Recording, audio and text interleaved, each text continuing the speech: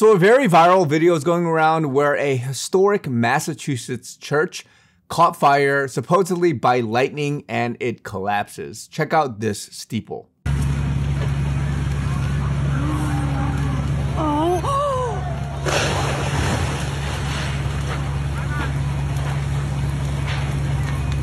So normally I don't like calling out specific churches, but I've been calling out movements.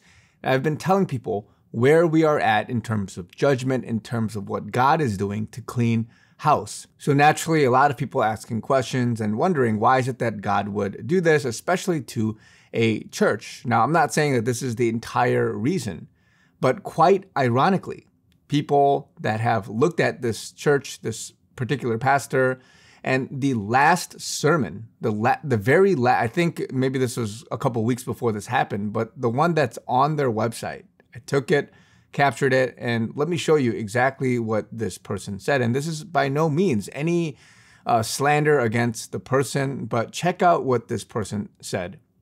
You know, why are there all those contradictions in the Bible? Well, because it was written down by people over a period of about 1,500 years. So given that, people are going to have different kinds of things. And I am one who does not believe it was dictated by God. I think that the scripture, the Bible, is human beings trying to make sense of their experience of God. And people in different times experience God in different ways. So I'm not sure who he is exactly, maybe the interim pastor from what I'm reading. But the point is that if you hear those words, you go to a church and you sit in a service and you're just listening to a sermon, you can tell right away. If you have the Holy Spirit in you, if you have a relationship with Him, you can go to any room, you can go to any atmosphere for which people are gathered to attempt to worship the Lord. And you can see if the Holy Spirit is there or if there is something off about maybe the main person or whoever it is. Not necessarily, you know, the whole congregation or everybody being there, but you can sense if something is off. And so I'm saying this because this is indicative of a larger movement in modern day Christianity, for which even the Bible is talking about, that the lukewarm spirit, the heretical spirit, that there would be this apostasy, this great falling away, and people would not fear the Lord. Now, a couple months ago, I've said that the fear of God would come back, that people would recognize who the Lord is, and to have a correct biblical understanding of God, the Father, God, the Son, God, the Holy Spirit. There's a lot of mix of things, and there's a lot of people just saying their own interpretation of what they believe a Christianity is. And so I want to say something. It's a very high calling to be able to be a pastor. It's a very high calling to be able to say things in a manner, and this is to me too, in a manner that says that this is what God's view is. This is how I want to shepherd people. This is how I believe God is working and doing certain things. It's a very high calling, and it comes with consequences. It comes with rewards. And so what you will clearly see, for which if you ask almost any Christian, is that the fruit, you will know them by their fruit. You go to any church, right? The COVID and the lockdowns were a very big shakeup. You go to some of these churches, it's a very dead, lukewarm church. There are thousands of these churches across maybe the world. And there's maybe not many that are truly on fire and desiring to be holistic, to look at what Scripture says, to operate in the gifts of the Holy Spirit, to operate with correct, solid theology. Even what you heard there sounds heretical. What you hear there, what you experience, what you're doing is a lot of routine, muscle memory. They're just going by programs, they're just going by things for which they think they know something, but they're really not operating, and God is not anointing, and He's not with that church. And so we're in a time now for which there's a great awakening.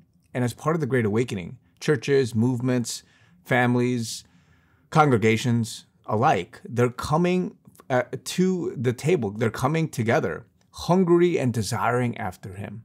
So if you're in this position for which you're going to a church and you feel off in the spirit about it, take a step back. Stop saying that, oh, I've got to go to church every single Sunday. Oh, I've got to do these habitual things every single week. God shook it up for a reason, because He's trying to reset you. He's trying to reset church, quote unquote, culture. He's trying to make sure that the hearts of man is in the right place.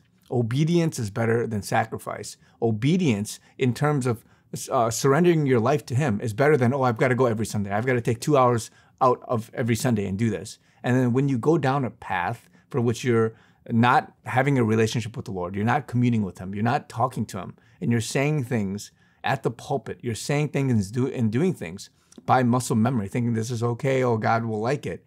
It is not okay. And so this is why God has been shaking up churches. He's been shaking up people, and there's been even conflict right now. There's been division because God, he's separating the wheat from the chaff. He's showing people who's real, who's doing the real work, who has much more fruit.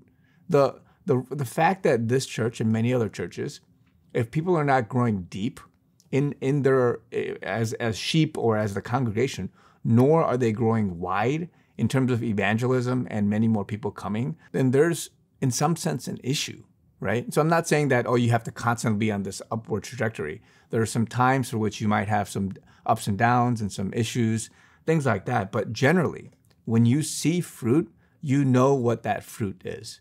There are many churches, there are many Christians, they're going to be lukewarm. They're going to be in this one-dimensional linear path for almost the rest of their life, unless they're shaken awake and they humble themselves and they ask the Lord.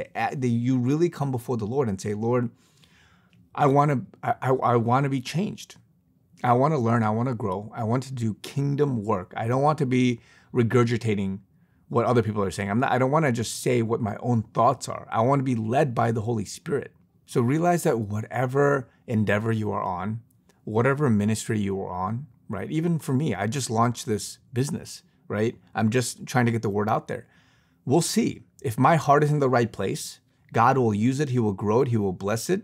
He will make this a venture that will actually produce fruit. So realize we're in a time now for which God is distinguishing. He's tearing down the old. He's tearing down and making himself known. This video went very viral because a lot of people recognize, oh, there's something off. Oh, let me investigate what else is going on. And the people that really know and are real Christians, they look at it, they've seen and they sensed and they recognize a lukewarm and a not so good church. And again, I'm not speaking for his entire life and what he did before and what he's going to do after. Maybe this church or this person or whoever, they're going to repent. They're going to come before the Lord. They're going to humble themselves, or maybe in their past, maybe this was a blip. I don't know. Again, I'm looking at certain things and it's hard, even as the internet sleuths of the world are associating causation. They're looking at this and I'm looking at this thinking, man, you got to fear God. Man, you can't take these things for granted. You can't take these things lightly because God, he's a serious God. If you're in a position of teaching, if you're in a position for which you believe you are by your authority and you're given stewardship to do something, to be a representative of Christ, you better be able to take that seriously. I'm not trying to scare you in a way for which it discourages you from being a Christian, but I'm saying that it comes with a high calling and you have to take it very seriously. And also, you have to do it by fearing the Lord. You have to have a healthy fear of God. I've talked about this. People are dropping dead. People are getting struck down.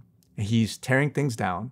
And if God does not want something to move forward, he's not going to allow it to move forward. And so we're seeing a trend of cleaning house. The real will know real, and the real will rise up. They're going to get more. They're going to be stewarded more, and God's going to use these people for big and mighty things. So again, I'm saying this as a point of illustration because this video was viral, and you will see more of these types of things. Remember, God doesn't care that this beautiful church was just torn down. In the Bible, he actually allowed people to ransack the temple because these people, the Israelites, their hearts were not good with the Lord. And so forget about all these things being lost, artifacts and all that stuff. Forget about those things. He cares about the heart posture and the heart condition. So love you guys. Be encouraged. Talk to you guys very soon.